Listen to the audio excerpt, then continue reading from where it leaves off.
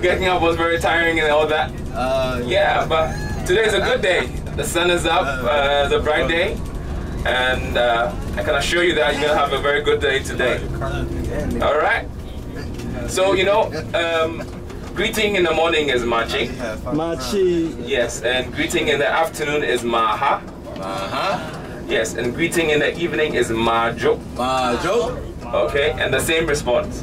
But depending here, when we want to respond, depending on the person who is greeting, you respond accordingly. But generally, you respond yeah. If it is a father figure or a brother, you would say ya eja. Eja means father. And eja in another way can mean fire. So your father is a very strong pillar in the home. It can be fire. And your mother, you say ya enna. Yes. So a mother figure or stuff like that, you call ya enna. Yes. But generally, you would respond ya. Yes. And I believe that you are going to have a very good day. There will be a thing, I have to give you some quick tidbits while you're here. Something that I have observed over the years and something that will be very useful to you if you want to take it. Especially want to start with shopping.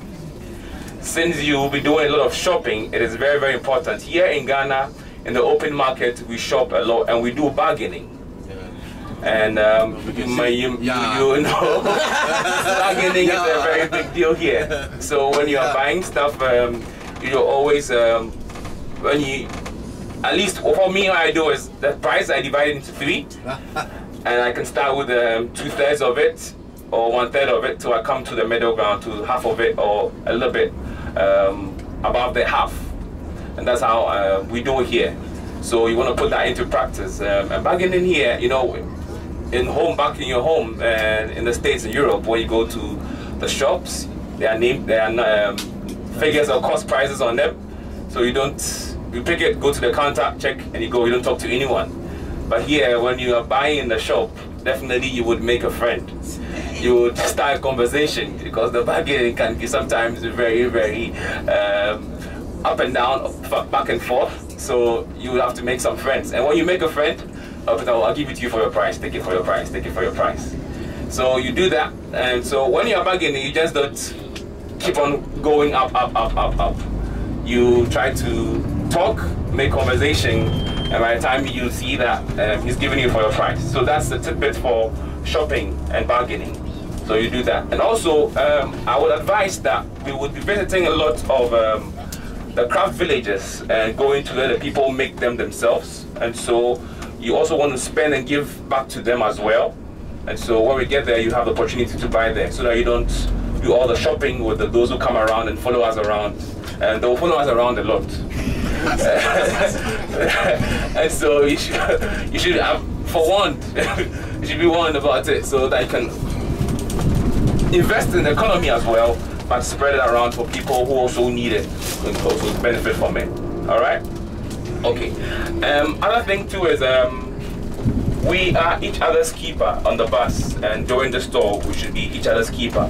So when we're going and moving and you see that someone is not on the bus, it will be good to let us know.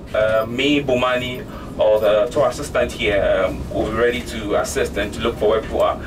Ghana is a very peaceful country, and one thing is that a lot of people, yesterday I told you about, a lot of people speak English, so you should be very sure. But then in places where they don't speak, or the English is limited, that is why I'm here. I'll be coordinating with the locals, especially when it comes to the local languages where they can't understand the English very well. And so if you need my assistance, and I'll be there to assist you and help. Also, I'll be also giving you drive time as we go along. And please, drive times are only given based on the distance we're going, and not actually like in kilometers or miles. I'll give it to you according to the time we were expected to arrive there, taking into account not stopping for washroom use or buying stuff, or probably there will be a road traffic or a roadblock, or the road conditions not too good. So, but then I will try as much as possible with the help of my driver here to let you know how many hours we are expected to arrive at a particular destination. All right. And also, when we arrive at a particular destination, or whenever we are getting off the bus, Ghana has open drainage system, and so the drains are open. So when you are coming off the bus, please watch your step. The floor is uneven, so when you are walking, please watch your step so that you don't trip. But the driver would make sure that we park the bus at a place where it's very safe for you to get off safely. All right? Okay. And then if you look on your left, it's the University of Ghana. We will drive there during our city tour, or when we're coming back, and this time we'll drive into the campus for you to see the University of Ghana. It's the first university built here during the Gold Coast time. Today is Sunday. Yes. Church.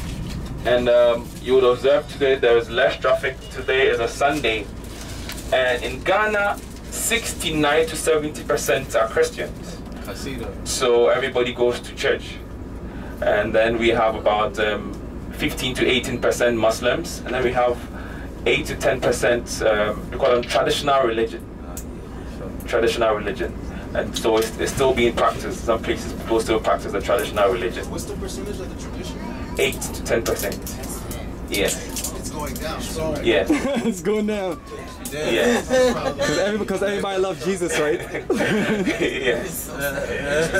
So that's the thing. And then there are other also religions as well, Buddhism, Hinduism, and all that are also coming up. And Ghana is a very fast-growing economy, and also is growing, the developing country, so there are a lot of things coming in. And also, one other thing too you should know, tipping is also allowed. When you go to restaurants, the hotels, you want to tip the staff, you can do that. Mostly it's based on the level of service you get, but you could try what you do back at home, probably 10% of what you give. CDs? Yeah, CDs. Okay, and it will be very, very much appreciated, supporting the economy and supporting people, because one of the major economy of the country is agriculture. And let me let you know, in Accra, which is a cosmopolitan city and a metropolis in the capital, it's not all of Ghana. Some people come to Ghana, and when they live in Accra, they think that's all of Ghana. But all the Ghana is actually outside Accra. And you see the people themselves. That is what it is. The hustle and people going up and down. And every Ghanaian, you will know, every Ghanaian is an entrepreneur. Entrepreneurs. Yes. They have their own small business. And so you will see that. And so Accra is about 5 million in terms of population.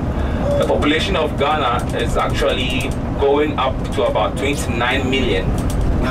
Yes, and Ghana, the size of Ghana is about approximately 240,000 square miles. That's about 238,578 square miles. And it's the size similar to the size of Oregon in the States. And Ghana is divided into 10 administrative regions. And so Accra is the capital of the Greater Accra region. You understand? Yes. Okay. So the urban city is very dense, in that the urban city alone is about 2.5 million people. And Accra is the smallest of all the regions. Yes. And the population rate growth is about 2.7%. And Ghana is very, very, we used to be under what was called the HIPC, highly indebted poor country, back in 2000, but we moved out of HIPC and we classified as a developing country and all that. Yes. And so Ghana is very blessed. Ghana is one of the peaceful countries in the world. And in terms of Africa, the #1 in Africa. That's what's up. And when it comes to democracy, we've been practicing democracy a very, very long time, over 25 years of stable democracy. And you sound know like you that say democracy. You sound like you say democracy. democracy. Same thing. Democracy. Okay. Yeah. And also, in Ghana, what we have is just like back in the States, we have 2 terms where the president can be elected for the second term, 4 years each term.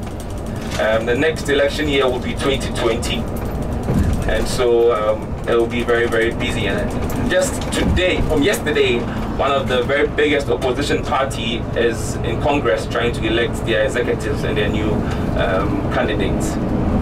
Yes. And one other thing too you should know is the regions we'll be seeing when we are here on this tour. We'll be seeing Greater Accra region. When we are going to the Eastern region, and you see part of the Eastern region. The Eastern region is big as well. Then you see also the Asante region, and you see the Central region. So these are the regions we'll be going. And all these regions have capitals, I said earlier on, and they are administrative centers where the government runs its businesses to coordinate all that. And so it's a very, very big, big but small country. Yes. Also, you will notice around there are minivans and trotro. We call them trotro, T-R-O-T-R-O, trotro. Those of us who are more, we'll say, more young class and going, will say Trotsky to try to give it a flair. Trotsky. Yeah. Trotro. So it's one of the easiest and convenient ways to travel within the cities. Yeah, trotro. Yeah. You call Like it Uber. not like Uber, but we have Uber and all that in the country. Yeah. So one other thing you should know is we've already stated drinking water. It will be good to drink water, bottled water, which is very, very safe. Should avoid drinking tap waters or sachet waters on the streets. For us, our stomach is very adjusted to it, so we're good. And then please again, when it comes to what you eat, be very particular about what you eat. I'm sure over the years, Bumani have been able to identify spots and places where have good food and hygienic food, so rest assured that you're going to have good food. And Ghana has the best food in the world. I love it. I love the energy. I love it, brother. I love it. Yes, you should try all the food from jollof rice to banku and tilapia to fufu to wache to plantains to red. You should try all these, and it's very good. Yes, and you rest assured that you would enjoy it. And the other thing too is because the size of the group, I don't know, Bumani and I will be coordinating, and some of the restaurants take a very long time because the food is coming right out of the fire. It's not back home you have fast foods and then it comes straight out. They have to cook it right from the oven, and so it takes time. Sometimes you wonder, are they now going to catch the fish from the yes? They actually going to move. If the fish is frozen, they have to take it, put in the water to unfreeze it, and then take the scales out, fry it. So sometimes it takes a while. So please have patience, and your food will come. Yes, your food will come. Excellent. So patience is very, very important. Yes, here. And it's not like back in home. You should have an open mind, which is very, very important for you to enjoy Ghana. Yeah. Where we are parking is also a very, very important place. We just passed a bridge that was over another place, and this bridge is recently there was a very, very big issue here. These bridges were constructed about 10 years ago, and they are not fully finished, completed, and so people have to cross the road by hand. And so just recently a car knocked down a student, a young girl who was crossing the road. And so the people here, this place called Medina, they had to block the road and insist the government start working on the bridge to fix it. I love the demonstration, man. I love it. I love So it. there's another one. You see there's a bridge coming up. Yes, it's not. You can see the place where they have to walk to come up the bridge is not done. So they are working on it. They have to get it done. Oh, yes, definitely needed, because right here is dangerous. Yes. So they have to get it done. So they have to block the road. So that's some of the things happening. So for now, a lot of people are actually going on demonstration, blocking roads that are not completed. They're supposed to be completed but not completed. So they're being worked on. Nice. Yes. And so today our journey is heading towards Ebri. We'll go past Ebri to, I'm sure, to Tutu, where you're going to the school to make the donation. The drive from Accra heading towards Ebri, it takes about 45 minutes to an hour, depending on traffic. And Ebri is in the eastern region. We'll be climbing the hill, or they call the Ebri Mountains, or the Equiapim Hills. You would see how beautiful the mountain is. Yes, it is. It's about 1,200 feet to 1,300 feet above sea level. And one interesting thing about this mountain is it has become a recreational center and an exercise place, where on weekends people from all walks of life will park their vehicles at the foot of the bridge and walk all the way up to the top of the mountain and come back and exercise to keep fit. And so you see the sidewalks and all that, and sometimes today you might see some people also exercising and walking.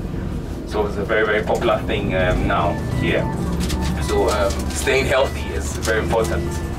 Yes. And so when we're going, if you have questions, they are very, very welcomed. I will try as much as possible to say that because our itinerary is structured, so that the topics that we'll be discussing will be able to center on the days of what we are talking about. Sometimes I've had groups that on the very beginning they want to start talking about the dungeons. No, it's a progressive thing. Yeah, we'll work on that one. Okay, so please let's go progressively so that each day comes with a story, so that by the end of the whole tour you can put the whole thing together and get a whole picture. Okay?